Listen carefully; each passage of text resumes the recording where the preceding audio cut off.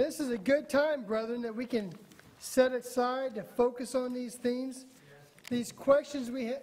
This is a Spirit opening this up to us so that we can think about this. And after preparing this is a good one. No, hey, you got some questions? Just say to yourself, no, ye not? I mean, this goes, you can put this with all kinds of things. Things going on in the world, you get all frustrated. Wait a second. Know ye not? You are a temple of God. The Spirit of God dwelleth in you.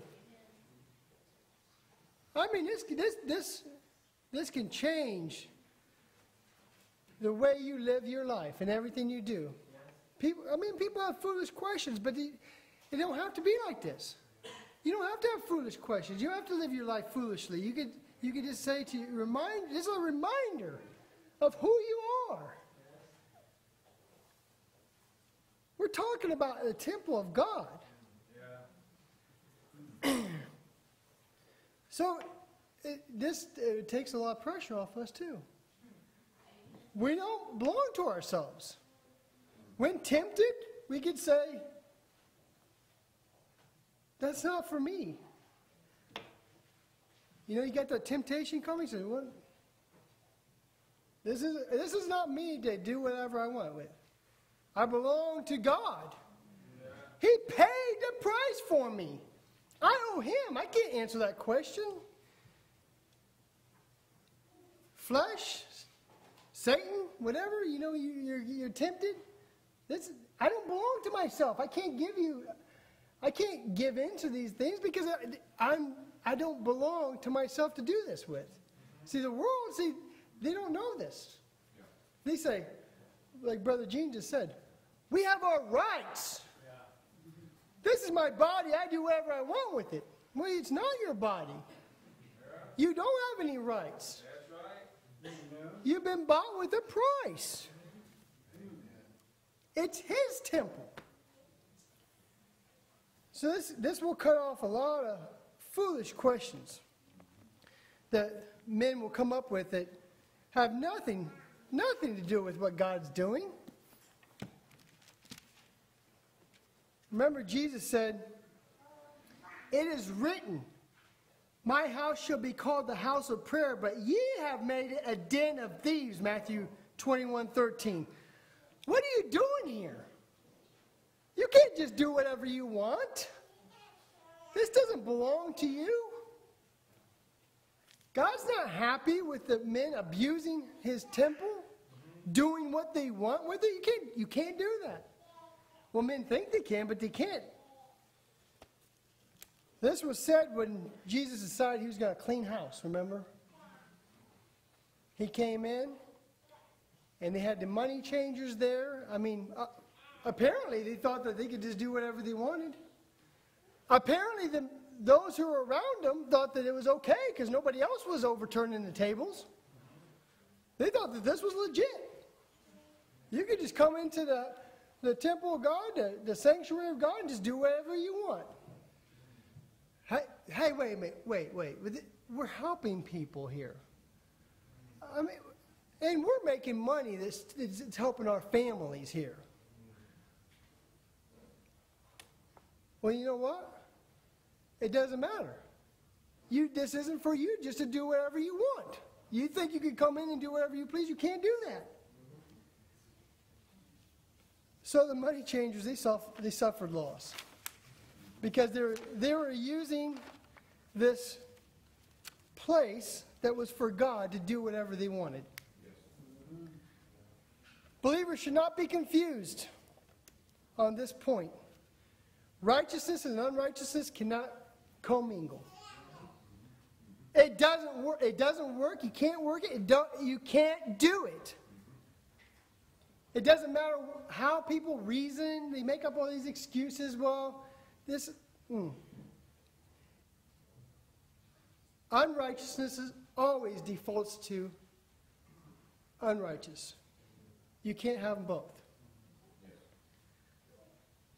Remember when people used to always say, what would Jesus do? They had those bracelets and everything.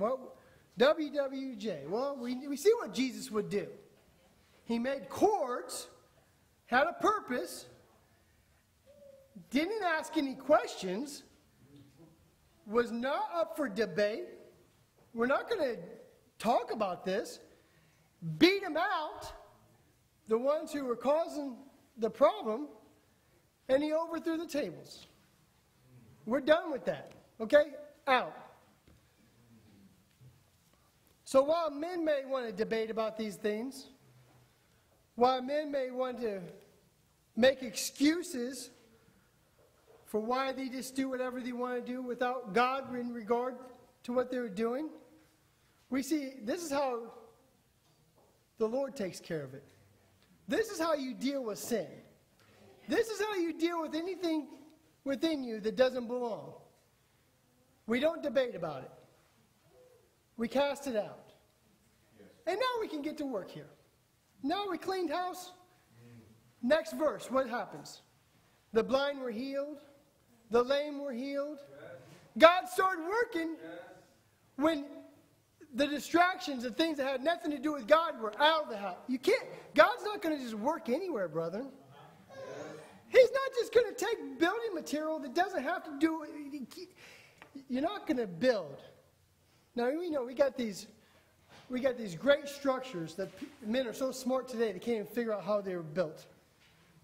These huge temples. But they didn't just use anything. Okay, some brain couldn't come along and say, well, we're running out of stone. Why don't we use mud? I was like, no, we can't do that. You can't just use any building material that you want. It has to be the right building material. God's not just using anything. And that doesn't matter what men think. Men say, well, God could just use anything. He could just work with anything. He can't just work with anything.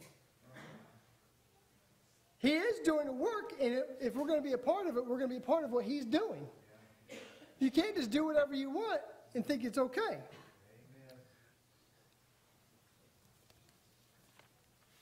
We don't want to suffer loss when it's over. God can't and will not work in a den of thieves. Amen. Yeah, that's right. People may lie and say, God, he can work anywhere. They'll say it doesn't matter how you live your life or what you do in the temple. God still loves you just the way you are. But see, this is bigger than you. See, they're putting the focus on you. It's all about you and how do you feel. You know what? You're not going to be feeling too good in hell for eternity. So while they're acting like they're the nice ones, Jesus was the nice one. He was the loving and caring one who got him out of the house so God could work. If you want to talk about loving and caring, how about he's cleaning us up and sanctifying us so he could use us for his purpose? How is that for being loving and kind? He cannot work with unrighteousness. The two will not be joined. So this is the point here, brother. It's his purpose. It's his work. And we don't want to get in the way of what God is doing. Notice, I want to know, you notice something here. That as Jesus was overthrowing the tables, it doesn't say anything about somebody coming up to him, tapping him on the shoulder and saying, hey, come on, relax. Take it easy, be easy. I mean, nobody's temple is perfect. We all have a little money changer. This was not up for discussion. This was not up for debate. That's right. Discussion was not even going to start. No work was going to begin until they were cast out. Amen. Because we're talking about the temple of God where the Spirit of God dwells. And no one is allowed to do whatever they want to do and be accepted by God. You know, it looked as though men could do whatever they want. You know, they set their tables up, but no work was being done. The work it didn't even begin to be done until they got cast out of there. The temple of God cannot be joined with idols. So Jesus had to clean house. This is not an option. It doesn't matter what people say or think or how nice they sound or how loving or kind. It's what does God think that matters to us? Yeah. We want to know, in the end, are we on God's side? Yeah.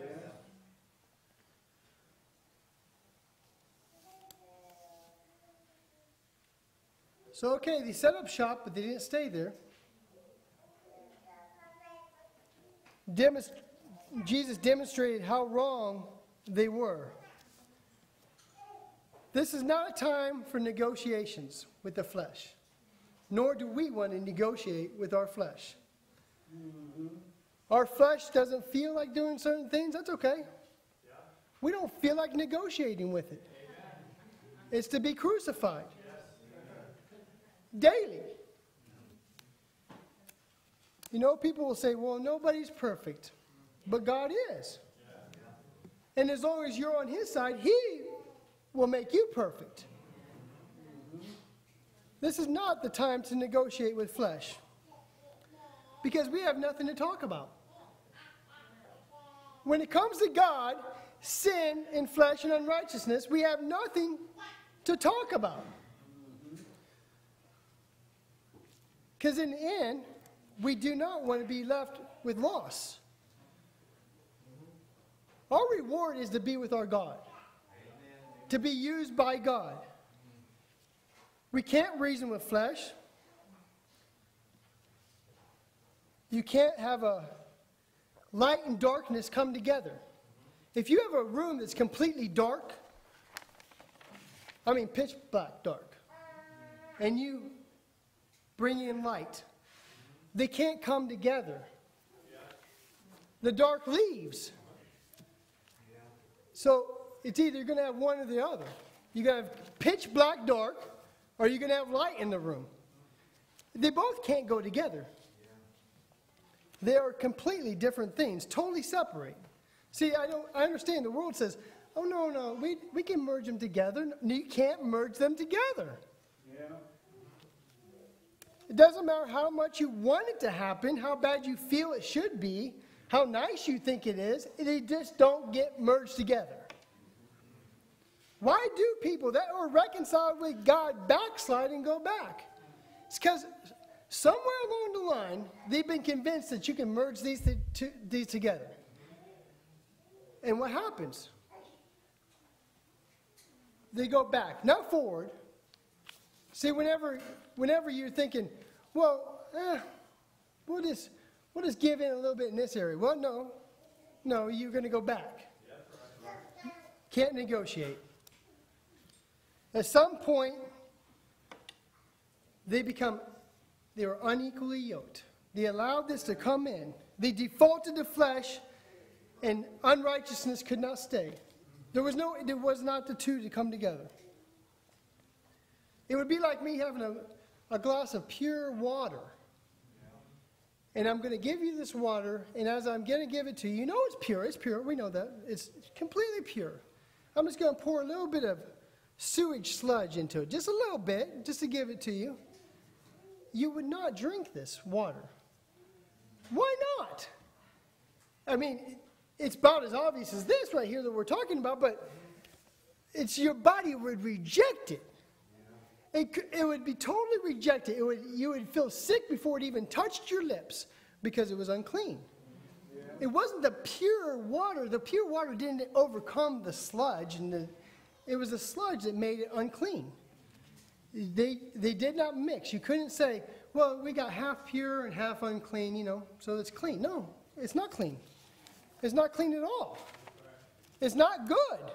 It's unacceptable. Your body is rejecting it before it even comes to you. You already feel that sickness. It's like you're ready to, ugh, don't even give it to me. It's unacceptable. Know ye not, so is the Spirit saying to you, know ye not, this is like fundamental here. He's talking to the Corinthians who were not in a good position. So he's saying, know ye not? Don't you know this? That you are the temple of God, and the Spirit of God dwelleth in you? The Spirit of God will not stay if the temple of God is allowed to be turned into a den of thieves. It must be cleaned or suffer loss. Flesh and spirit cannot be joined together.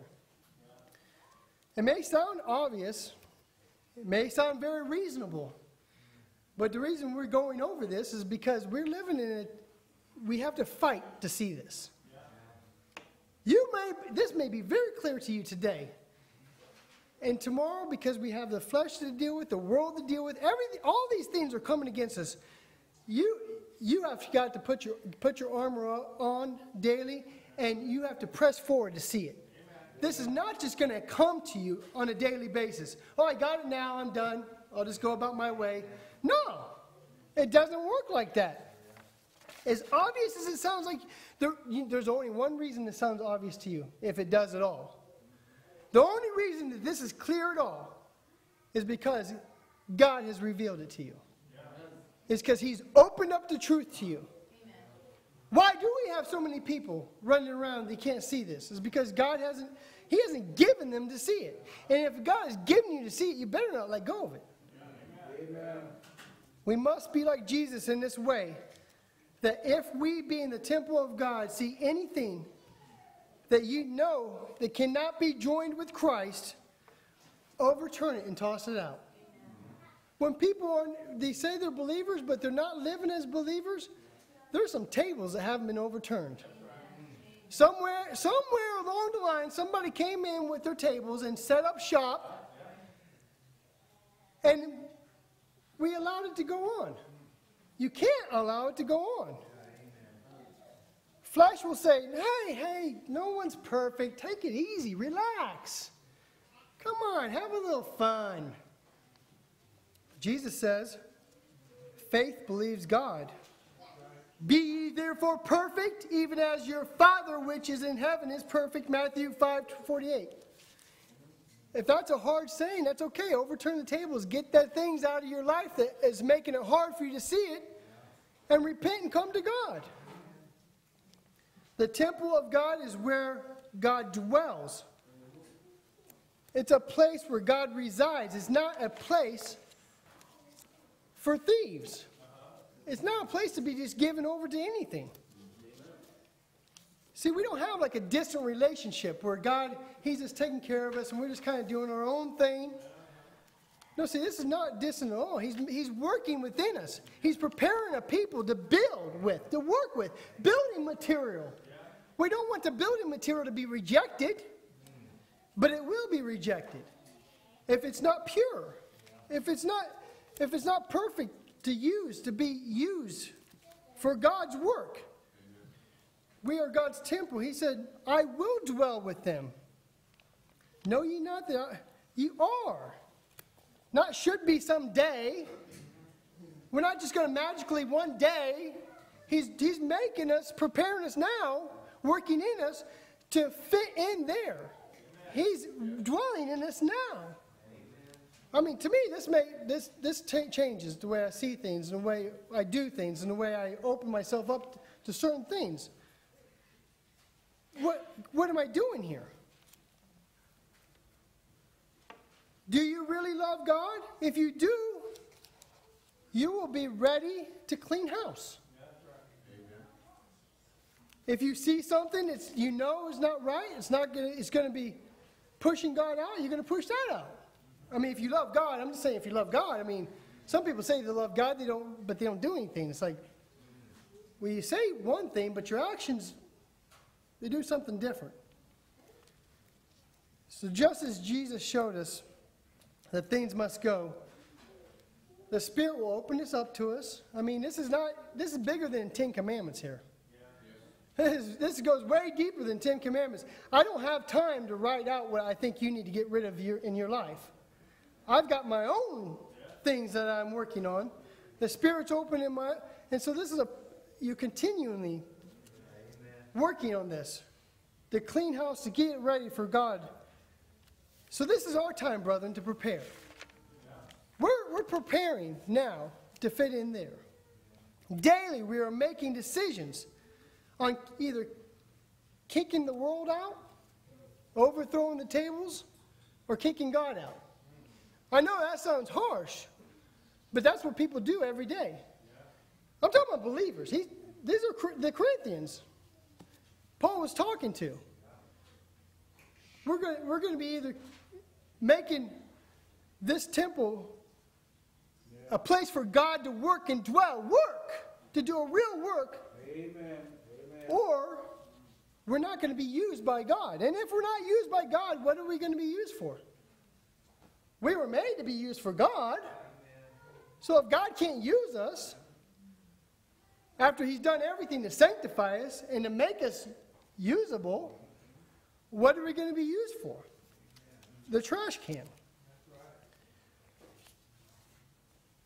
Because you remember, it was only when Jesus cleaned house with that God did any work whatsoever. It didn't matter what people thought or they thought it looked like. A lot of busy work going on. But it wasn't God's work.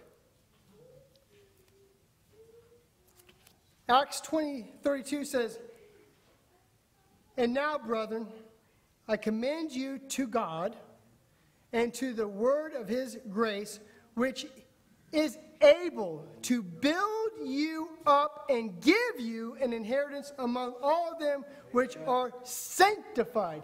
This is a work of God that he's doing within you, and he's able to do it. You think you can't do it? That's because you can't. But God can.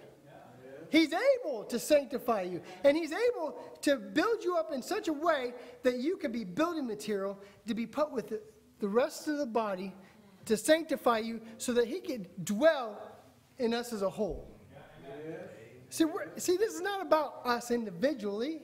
It's about us together being a place where God could do work. It's to be used by God for his purpose.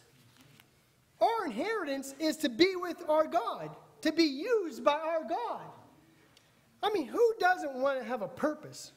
Well, I mean, we have people today that say, what is God's plan for my life? What is my purpose? We're seeing it right here. We don't have to wonder what God's plan is or his purpose. His purpose is to make you to be a dwelling place for himself to do work in.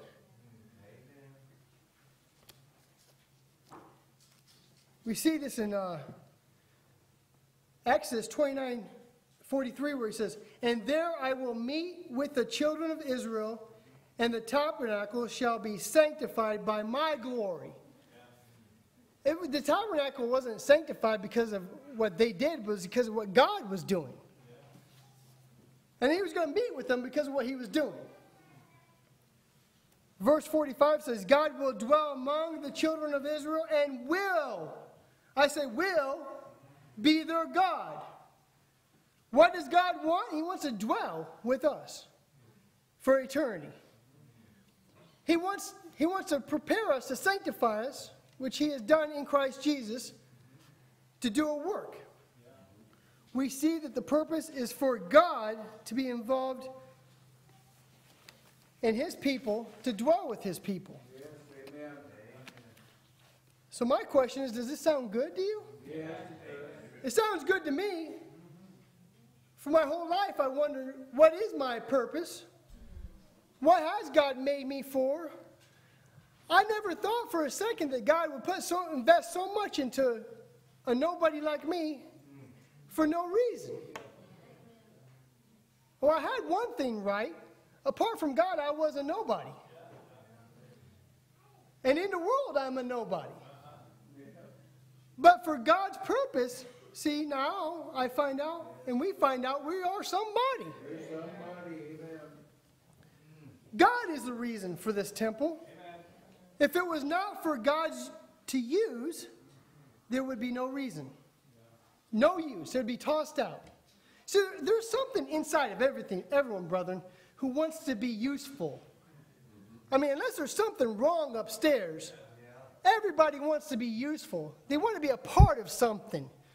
They want to have a purpose of being. Those who feel like they have no purpose, the world, they just say, well, they commit suicide. This is like a person who's got to the point where they feel like they have no purpose whatsoever. But see, we have a purpose. Man has a deep desire to be used. Today, the focus is on God's plan for your life as an individual. I hear this all the time. But what happens when you don't be successful as they say is successful? See, when God's using you, you are successful. Because God is very successful. He's successful at everything that he does. The plan is that we, and I say plan in quotes, that we are the temple of God for his use, which is his purpose. Is really how we should say it. Because of Jesus, we are clean. We are sanctified for God's use. Our life has been given to us to be dedicated to God for him to use. Yes. So he's paid the price for you. Yeah. You don't belong to yourself. You are free. Yes, you're free. You do have rights. You have a right to give your life to God. You have a right to deny yourself and to reject the world that's going to pass away anyway, and be a part of what God's doing for eternity. Amen. This is God's purpose. Hebrews 10:14 says, "For by one offering he hath perfected forever them that are sanctified." Amen. See, we don't have to question, we have to wonder about this. Well, can God use me? I don't know. Yes, God can use you. He sanctified you. He's perfected you forever. Verse 22 says, "Let us draw near with a true heart in full assurance of faith, having our hearts sprinkled from evil conscience and our bodies washed with pure water," so that God can use us. Amen. We are clean. We are clean, ready to be the temple of God, to be used by God. We belong to God. We have no right. When you want to talk about rights, let's talk about rights. We have no right to be what we want. We have a right because we are sanctified by God to be used by God. I mean, if you want to talk about rights, we can't do what we want to do unless what we want to do is to keep our temple clean and prepared for the master's use. If that's what you want, well, hey, everything you want, the Lord's, he's with you. He's working with you now. Who can stop the work of the Lord? Amen. We owe everything to God. It all belongs to him. We owe nothing to the world, nothing to our flesh. Sin may tempt us, but we owe nothing. We can say, hey, we don't belong to ourselves. This isn't up for discussion. So this is profitable to us. Our desire is to please God. His desire has been and is to make you pleasing to him, to be used by him. The temple of God is not to be used for things unrelated to God. Amen. We see that if you don't get this, you can't understand this, things like fornication will result. We saw that in 1 Corinthians 5:1 where Paul said, you're doing things that Gentiles won't even do. That doesn't even make any sense. You belong to God. You don't belong to yourself to do what you want. So this is really refreshing, brethren. To be able to see this, to be able to take the chains of sin off, to be able to be free to do what we want. And that's to please our God and to be used by our God. Yes. When tempted in anything, we can say no when it's not related to God. Is it okay to do this or that? Well, does it have to do with what God's doing? Because if it does, yes. A strong, resounding yes. Yes. But if it has nothing to do with what God is doing, it's unrelated to it, no. If it has nothing to do with God or keeping his temple clean and ready for his use, then make some cords and get rid of it as fast as you can. Because this is a higher thing, brethren. It's higher than just having a few commandments. It's eternal life. We can rejoice and find great delight that we have been chosen by God to be used by God for his pleasure and his purpose. Just the thought brings joy and peace to a tender heart. Thank you, brethren.